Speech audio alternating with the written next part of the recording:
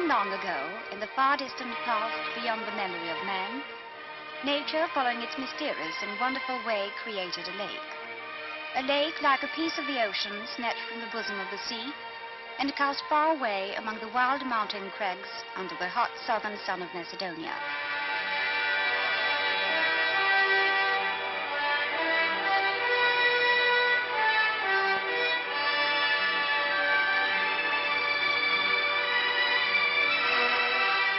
Fishermen's boats, which first traversed its untouched surface, have retained the same appearance from those times to our own. What has been the substance of their adventurous life?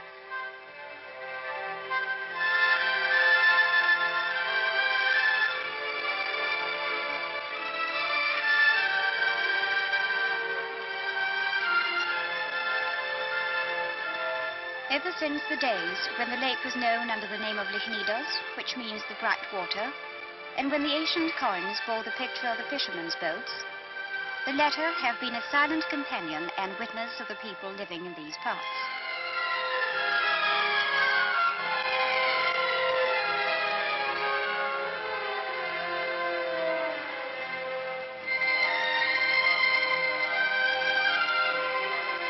What makes the lake so bright? Is it the sky mirrored in its surface? Or is it the lake itself which lends the sky and all the surrounding scenery its picturesque beauty?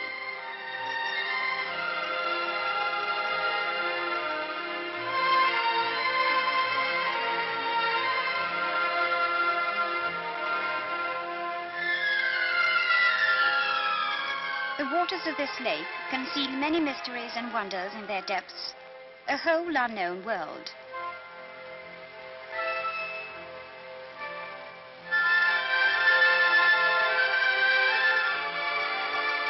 One day, man came to the shores of the lake.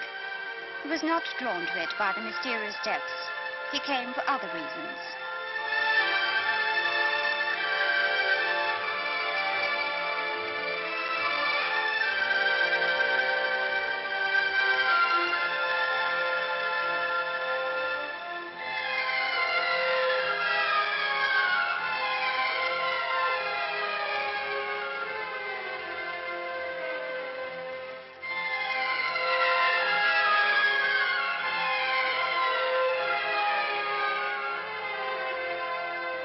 For many days, he cast his nets in the quiet waters of the lake, drawing from them some of the treasure hidden there.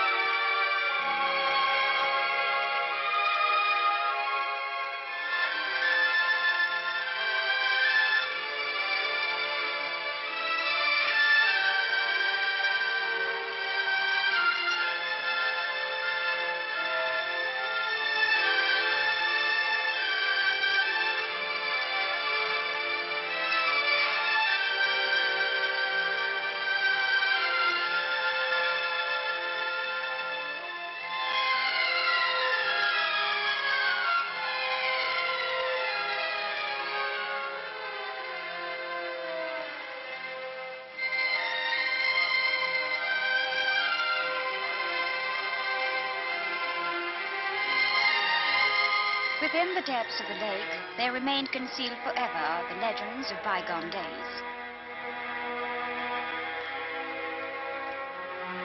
Of the Illyrian necropolis in Trebenište.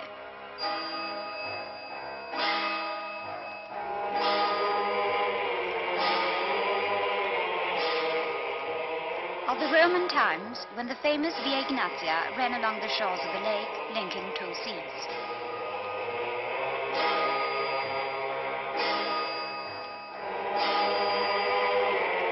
Of the tragic happenings during the reign of that unfortunate monarch, Samuel, the emperor of the Slovenes, living on the shores of the lake.